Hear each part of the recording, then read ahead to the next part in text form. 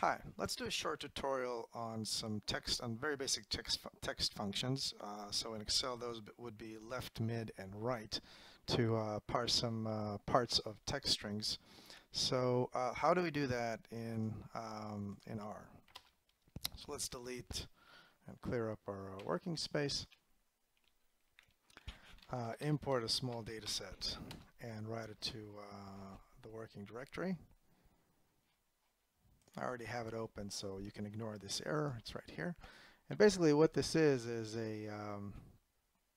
just a mangled date column which comes in here with a semicolon delimiter. So we want to make sense of that. So for the year we would do something like left, and we would want to take the first 4, right?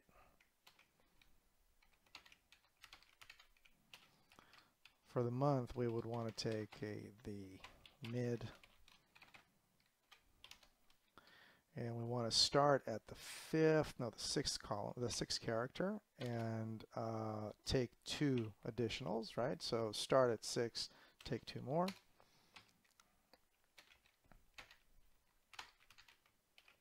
And for day, we want to take the right 2. So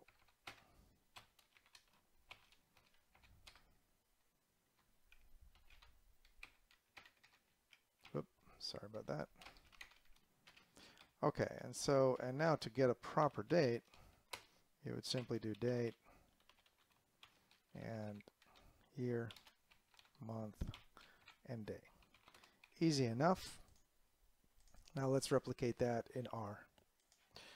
So it's not much more difficult in R, but the logic is a little bit different, so pay attention. Okay, so let's call this crappy date.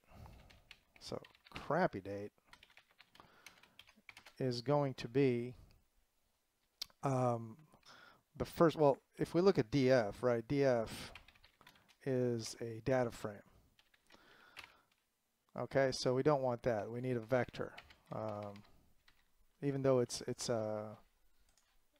basically just a 1-column data frame, it's still a data. It's still by default when you import a CSV, it imports it as a data frame. So you're not going to be able to do a vector function on it. So let's just take the first column, so to speak, from DF and leave it as a vector. So we take all the rows and column number 1. Okay, so let's have a look at that. That's it. That's the character vector. And now we're going to use the substring function. Okay, so let's have year be the substring. And the way this works is we take the vector we want to substring from, or the object we want to substring from, which is crappy date. Okay, and we start at 1. And notice this is a little bit different than Excel. You don't tell it how many steps to go, you tell it where to stop. So we start at 1 and we stop at 4. And that's going to be our year. And that's the equivalent of a left function. Okay, and then we have, let's do our month. So that's going to be substring,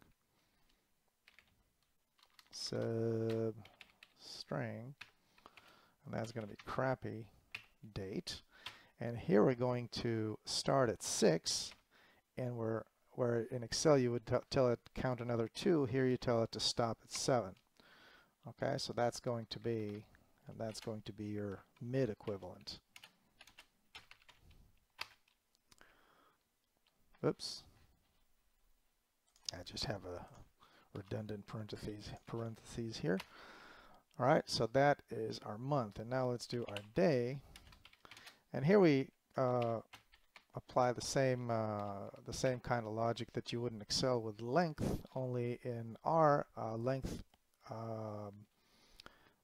measures the length of basically the length of a vector, how many elements are in a vector, whereas nchar is what measures how many string characters are in a string, in a character string. So we want to take crappy date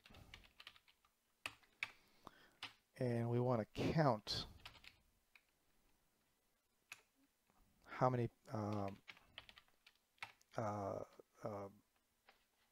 characters are in each string, and then we want to subtract 1 from that, and that's where we want to start, and then we want to stop at the next one. So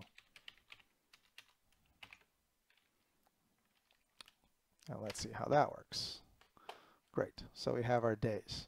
So now we have our year, our month, our days, and these are 3 new vectors, and we can now paste them into a new proper date, which is just going to be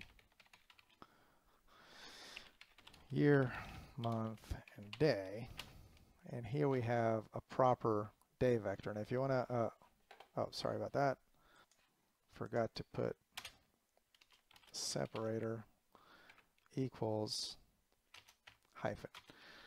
Okay, so now we have a proper date,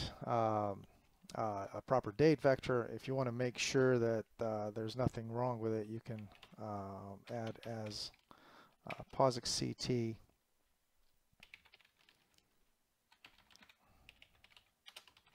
and that'll make sure that it's adherent to the POSIX standard of time and date. And a nice way to check it, let's import, or it's already imported, so I'm just going to run the lubridate package, which makes it very easy in Excel-like to extract stuff from date and time format. So let's now do month, date. Okay, and you get all the month numbers, day, date, and so that's just similar to Excel. These are not functions from base R; these are functions from lubridate.